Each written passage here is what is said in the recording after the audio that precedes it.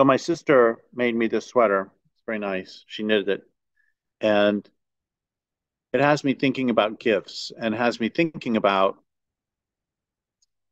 something that has bothered me ever since I um, really noticed it, which is that there seems to be this split between how we perceive how relationships are supposed to be with those close to us and how we interact with the world.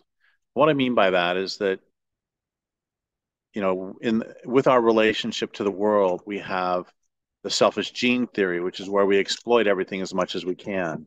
And we have capitalism, which is also we exploit, not coincidentally, we exploit everything as much as we can. But then we're supposed to switch around, and in personal relationships, if you're sitting around the table and somebody says, "Could you please pass the potatoes?" Junior doesn't say that'll cost you $1.50. It's within a family, we understand, than any sort of reasonably functioning family, we understand that the community is based on a gift economy where everyone is giving to everyone else. And there's a split where with the outside world, we're supposed to simply take as much as we can from everybody as much as we can. And I think that's the wrong way to look at the world. And I think the way to look at the world is to say, wow, this world gave me life. And what can I do for this world? And this world gives me water that is wonderful to drink.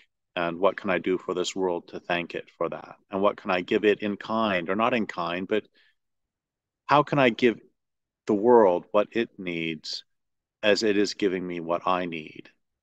And it gives me food. And what can I do to give it what it needs, that is commensurate with the gift of it giving me food?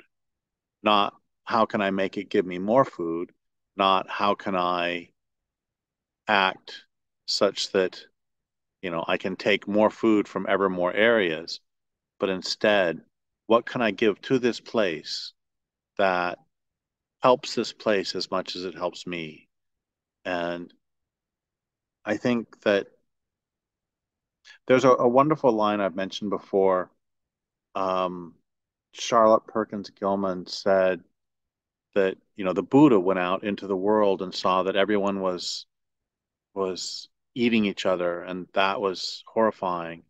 And she turned it around and said that she looked at the world and everyone was feeding each other, and it was good. And so that's always a question I think about wherever I live, is what can I do for this land that is commensurate with the gifts that it gives me, for that helps me live.